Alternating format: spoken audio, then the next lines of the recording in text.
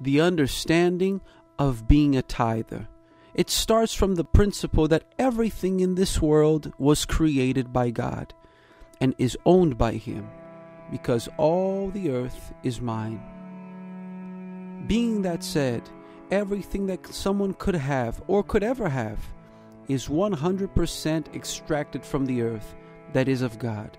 Annually, mankind extracts millions of tons of different kinds of minerals, breaks down trees, extracts petroleum from the ocean, and tons of steel and rocks to make their houses and buildings.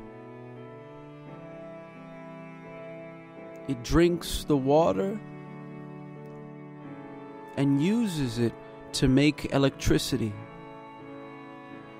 It harnesses the power of the wind, and with natural resources creates clothes and shoes for himself.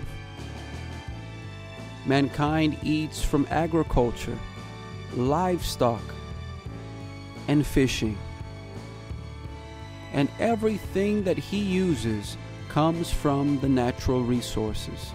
At the end, mankind himself was created by God from the earth and has given oxygen so that he can survive, the sun to heat him and to shine upon him, and gave him extreme intelligence so that he can use all these assets.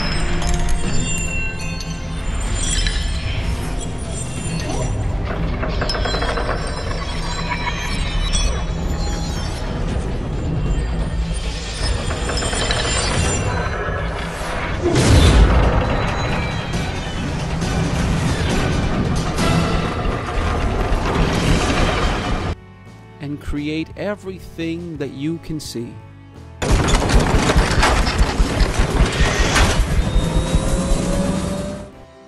As an act of recognition to what He has given us, God requires only the first 10% of everything that comes to our hands.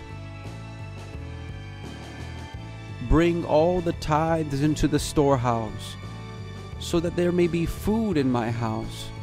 And test me now in this, says the Lord of hosts, and if I will not open the floodgates of heaven and pour upon you blessings without measure. Not to do so would be the same of saying that none of this came from His divine hands. Honestly, after watching this video, do you really think it's fair to not return the tithe?